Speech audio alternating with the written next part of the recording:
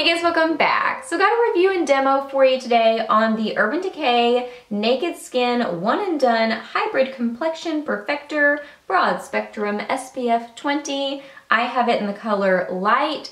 So I'm gonna do like I normally do in my review and demo videos for foundations. This is actually like not technically a foundation, but we'll talk about that in a second. So I'm gonna go over the claims. I'll show you a little demo and then I'll just give you my overall thoughts and impressions on how this delivers on the claims and what I'm thinking about it. So let's jump into it. So the price on this is $34 and you get 1.3 ounces of product or 40 milliliters. Now there is a big old long explanation about what this is and what it's supposed to do. So I'm gonna kind of like pick out the most important parts for you guys. So it says what it is: an oil-free hybrid complexion cream that instantly and completely blurs imperfections, evens out skin tone for a result that looks natural. So it's got, it's basically just supposed to even everything out. It's supposed to look very effortless, has SPF 20 in it. It's supposed to have the coverage of a sheer foundation, so they're not claiming any kind of like a full coverage. It's supposed to be more sheer. It says there's no need for foundation. It's a one step and you're done. That's why it says one and done. It does say the innovative lightweight formula provides more coverage, hydration, and optical blurring than a BB or CC cream. So it's supposed to be kind of like a step up from those. And then it says it transforms the look of your skin with light diffusing spheres so that flaws seem to disappear.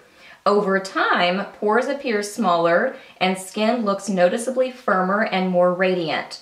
With a range of shades to cover a wide spectrum of skin tones, this oil-free formula is infused with nourishing ingredients, including peptides, vitamins, and moisturizers. Sourced from the Wuzu plant, Gutaline radiances improve the look of radiance, tone, and texture. So lightweight coverage, SPF, it's supposed to improve your skin over time. So a lot of big claims there. So we're gonna get into the demo and then I'm gonna come back to the claims and give you my overall review at the end. Okay, so I've already applied some moisturizer and interestingly enough, I find that this foundation works better for me without a primer. And I have no idea why, but it seems to last better on its own. So I'm just gonna take some of the product. I'm using a flat angled kabuki from Beauty Junkies. And I'm just gonna get a couple of pumps on my brush and just apply this. I really like how it applies with a brush. I actually have not tried it with a beauty blender, but I just prefer brushes. I'm faster with them, so I really like it. So I'm just gonna apply one coat.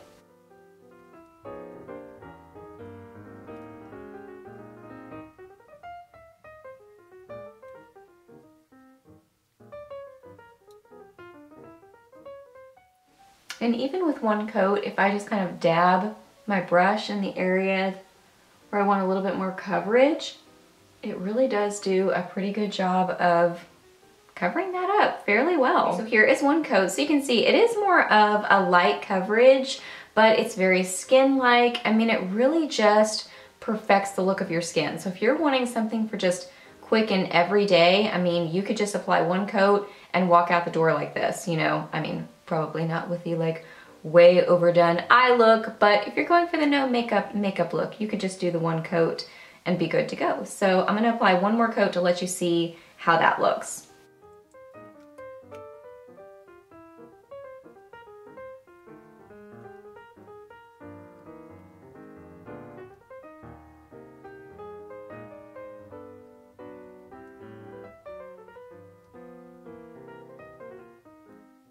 So after two coats, you can see that you can still see my under eye circles, some discoloration, various places on my face. So while this product can be built up a little bit, it really is only going to get to that light to medium sort of coverage. You're still gonna see some of your imperfections showing through.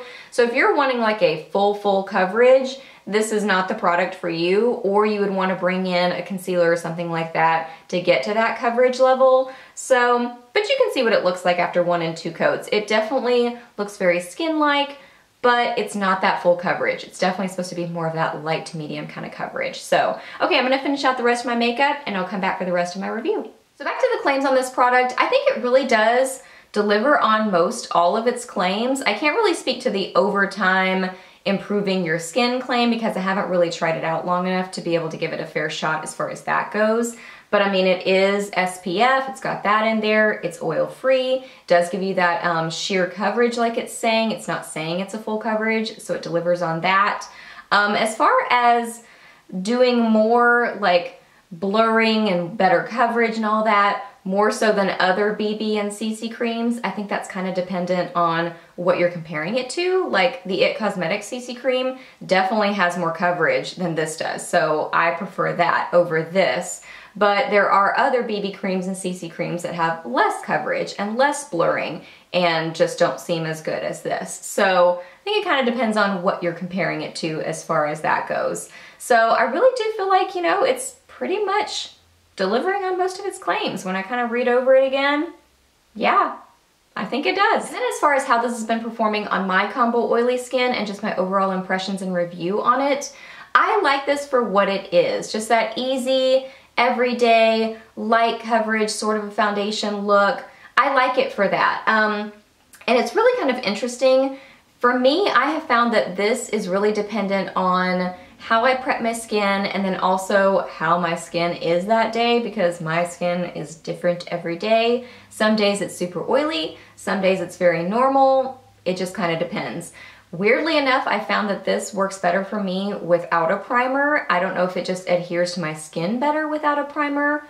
I'm not sure why, but no primer seems to work better for me with this product. And it definitely seemed to last better. Seemed to last better? Yeah, seemed to last longer. Yeah. On the days that I was less oily. So the oily day, there was one day that I was really oily and I wore a primer and it broke down around my nose, my chin, just didn't last very well. I was looking pretty oily.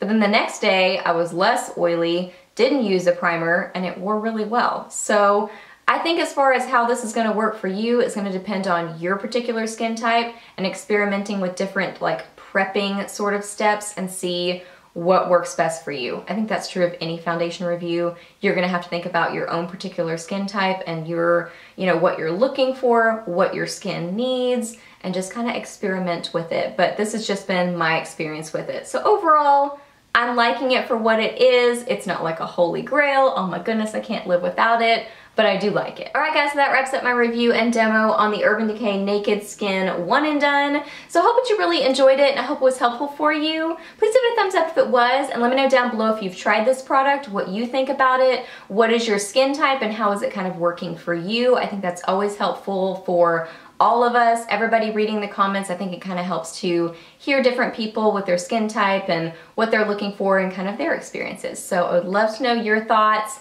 Ask me any questions that you have. I'm happy to answer those. Please subscribe to my channel if you're not already, and I'll see you in my next video. Bye!